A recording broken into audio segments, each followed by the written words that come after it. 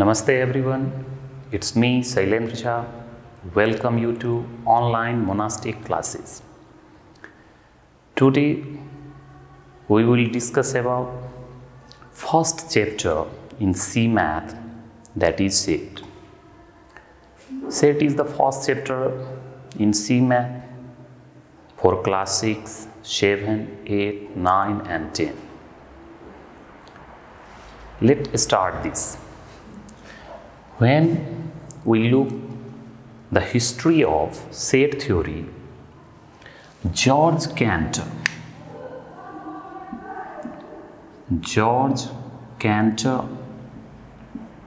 was the originator of set theory. That is, who has started the set theory. But all the work was not done by him. It was Leonhard Euler first gave the idea of representing sets by diagram, but he hadn't completed the whole work of this. He was a Swiss mathematician. Later on, British mathematician John Van brought this into practice. So it is known as Euler-Venn diagram. Idea of representing set by diagram was first given by Swiss mathematician Leonhard Euler, but he doesn't succeed to complete this work finally. Later on, his work was completed by British mathematician John Van. That's why we say it Euler-Venn diagram or simply Venn diagram. Now let's start the set. First definition. According to George Cantor, a set is a collection of definite and distinguishable objects, either of perception or of thought, conceived as a whole. That's the definition given by the George Cantor. But generally we define this as a set is a well-defined collection of objects. A set is a well-defined collection of objects, and the objects which form the set are called the members or elements of the set. When we say the well-defined, look the definition of well-defined set. A set is said to be well-defined set if one can describe what belongs to the set and what does not belong to the set. That is in the discussion. Look an example. When we say favorite Nepali songs,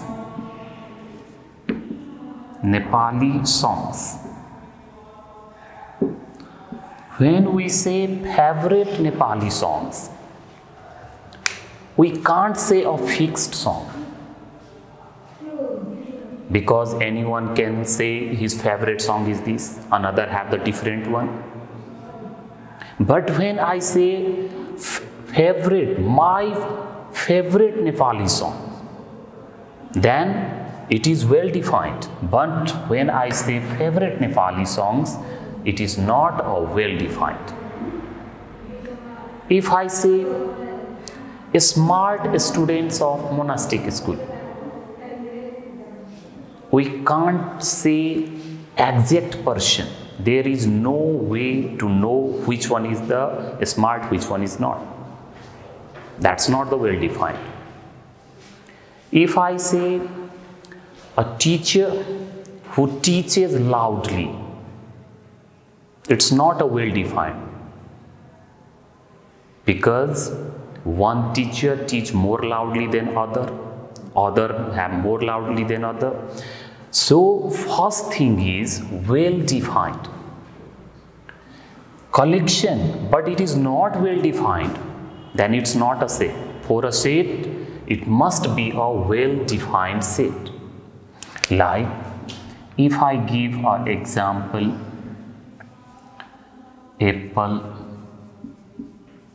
orange, grape, what you can see there? These are the collection of fruit. These are the names of fruit. So it's a well-defined collection. So it's a set. We have to represent set by a capital letter, and the element of set will be represented by a small letter. If I write a set of vowel letter, it is A, E, I, O, U. What we have to take care, we must have to represent the set by capital letter and elements of the set by a small letter. In definition, we have learned the objects which form the set is called member of the sets. Here in this set A, there are 5 members: A, E, I, O, U. We use a notation read as belongs to an element of is a member of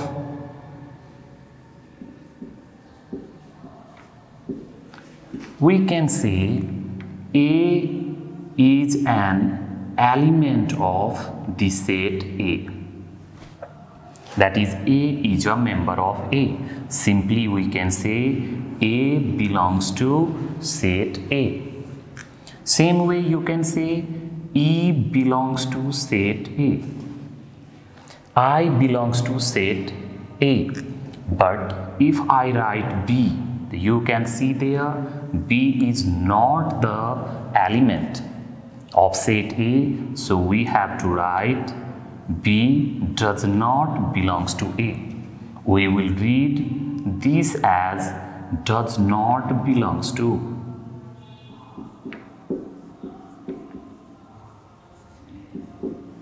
Does not belongs to.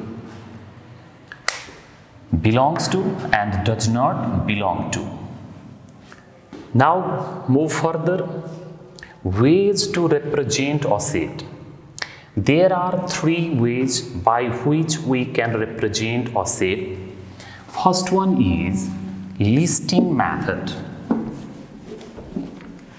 We say roster method or tabulation method.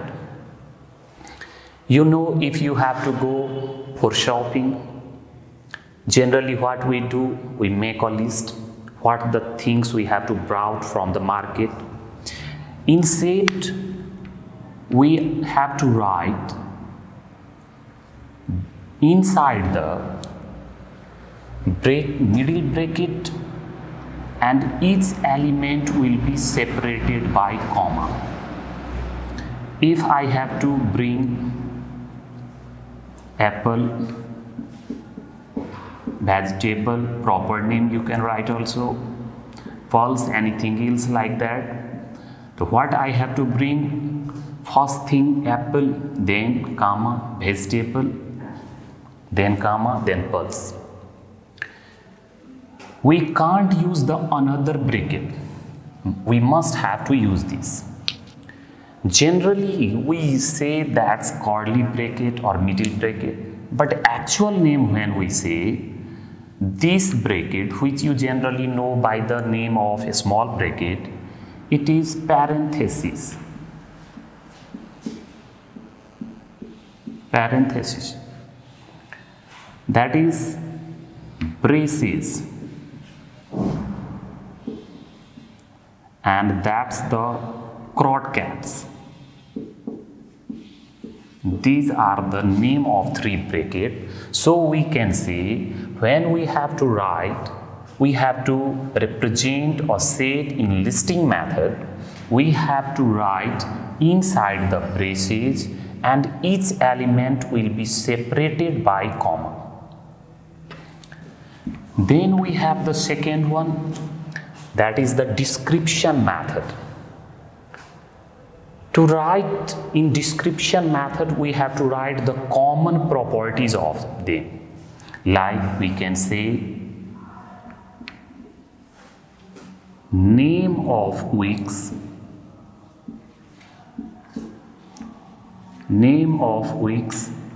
started by letter S. Here the common properties is name of weeks, which is started by S. You know the 7 days of a week. Name of days of a week, you can say name of days of a week started by letter S.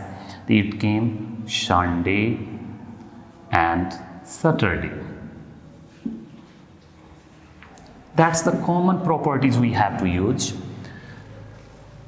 Last one, that is set builder method. When we say that last one, set builder method, almost the same to write as description method. But in set builder method, we must have to use X such that we can use two signs.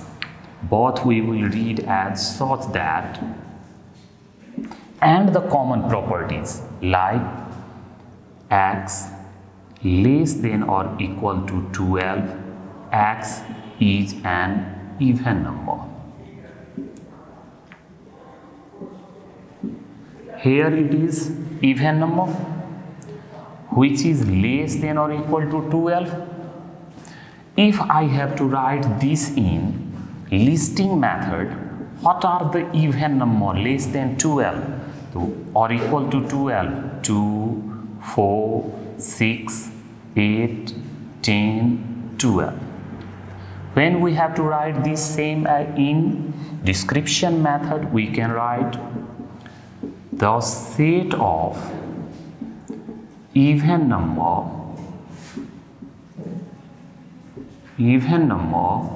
less than or equal to 12.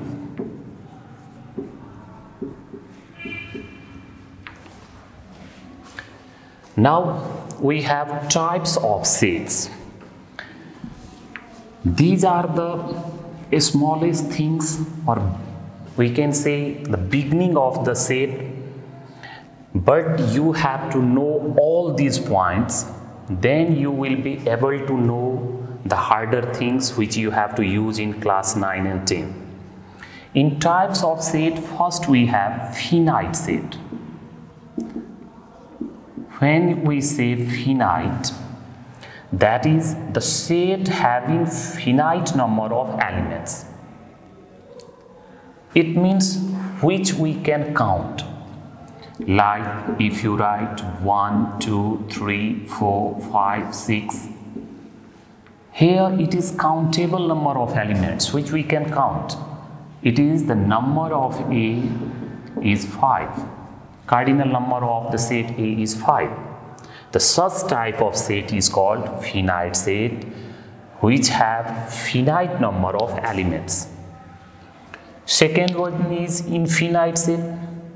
When we say infinite, the set having infinite number of elements is called an infinite set. In infinite set, we can't succeed to count this. Like if we write 1, 2, 3, 4, 5 and so on, how many numbers are? We can't count. So that's an example of infinite set. Move further, null set. or empty set or void set. When we say null set, that is no element. But earlier we have said in the definition of set, a set is a well-defined collection. So when there is no element, how can say either it is well-defined or not? When it is given something, then we can say it is well-defined or not. If it is nothing, then how we can know? That's not the correct. Like if we go through the example, Ladies Prime Minister of Nepal. Ladies Prime Minister of Nepal.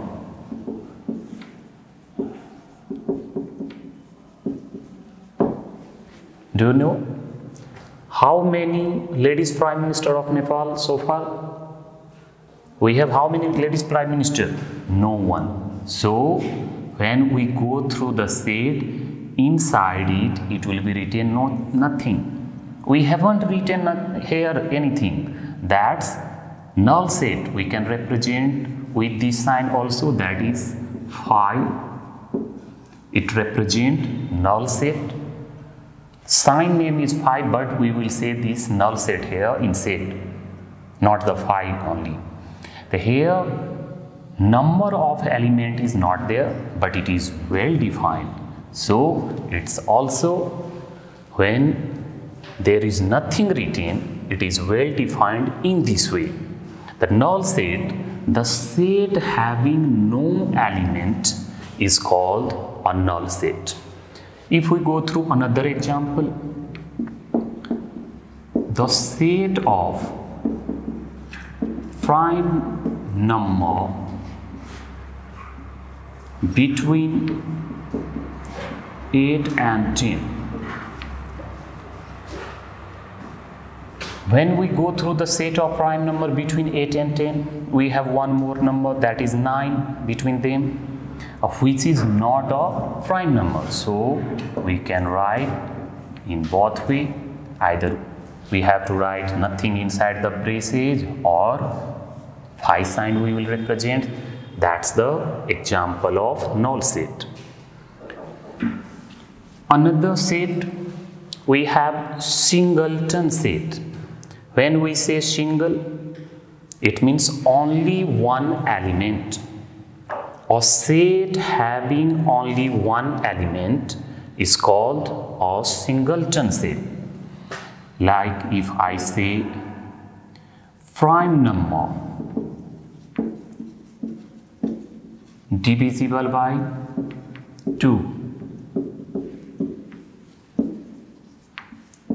The set of prime number divisible by 2. Only one it will be. That is 2. So it's an example of singleton set. The set having only one element is called a singleton set. Pair set. The set having only two elements is called a pair set. Like factor of 3. If I say the set of factor of 3, it will be only 2, that is 1 and 3. Since here is only two elements, so it's an example of pair set. Pair set is named another name, doubleton set. Either you say doubleton or pair, both means the same. Solution set. The set consisting of the possible solution of a given problem is called a solution set. Like s equal x, such that x square minus 4 is equal to 0. What will be the solution of this when we solve? You know how to solve. Solving this, x square is equal to 4, x is equal to plus minus square root of 4. Solution came 2. It means plus minus 2, as have two values plus and minus. The This type of set is called solution set. The set consisting of the possible solution of a given problem is called a solution set. Move further. Overlapping set. Now, when we have two sets given, one of the set is set A have element 2, 3, 4, 5 and set B have element 3, 5, 7, 9. Look, is there any common element? Yes, there are two common elements. If two sets have any common element, then they are called overlapping sets.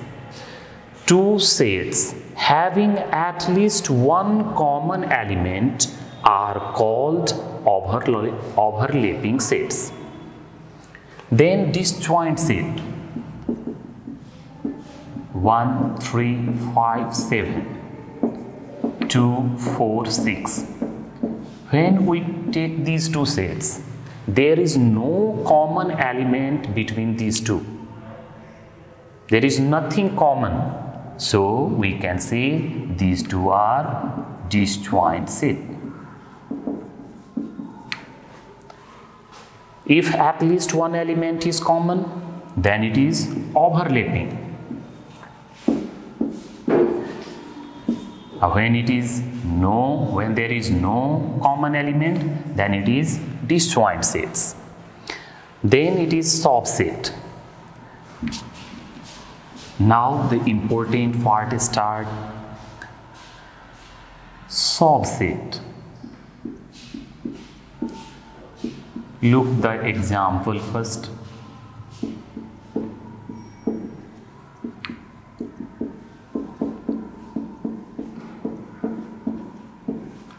Here elements of sets A are 1, 3, 5, 7.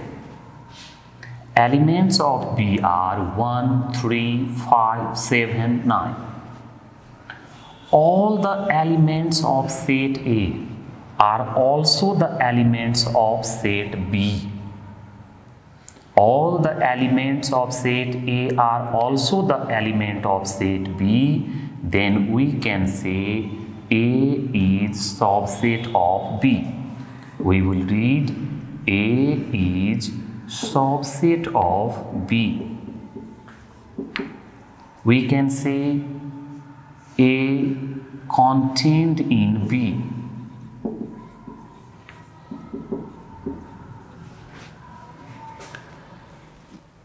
If A and B are two sets such that every element of A is an element of B, then A is called a subset of B. For a subset, all the elements must be the element of the other set. If not, suppose if I add here 11, then now in A and B, all the elements of set A, all are there, but 11 is not in B. So, A is not the subset of B.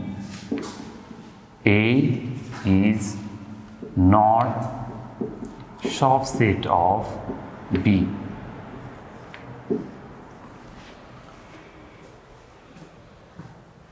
Then, superset. If A is a subset of B, then B is called superset of A. We will read B is superset of A. Superset of A. The definition wise, when A is a subset of B, then set B is called superset of A. Two types of subset are there, proper subset and improper subset. When we go through the proper subset, let's for example we have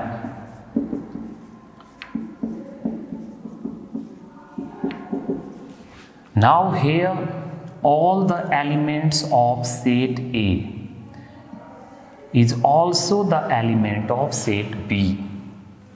That is, A is subset of B, but A is not equal to B. A is subset of B, but A is not equal to B. When we say equal, it will come later, that all the elements must be there. There are more elements than A, so these two are not equal. Then we will say that is A is proper subset of B.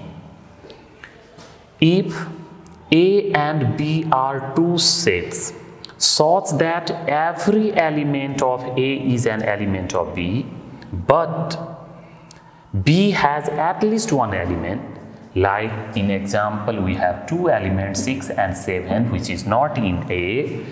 B has at least one element which is not in A, then A is called a proper subset of B. Improper subset 1, 2, 3, that's 3, 2, 1. What we have to remember when we write in listing method, that's order is not matter for us. Here 1, 2, 3, 3, 2, 1 both mean same. Like if I have to make the group of 3 students, name Ram, Shyam, Hari. Other one have selected the 3 name Syam, Hari, Ram. What you can see? Order are changed, but the person are same. So the group is made by the same person. Instead, when order are changed, it doesn't affect. We have to look the elements, they are same or not. Here are 1, 2, 3. They both are equal. So when they are equal, they are improper subset. A is improper subset of B.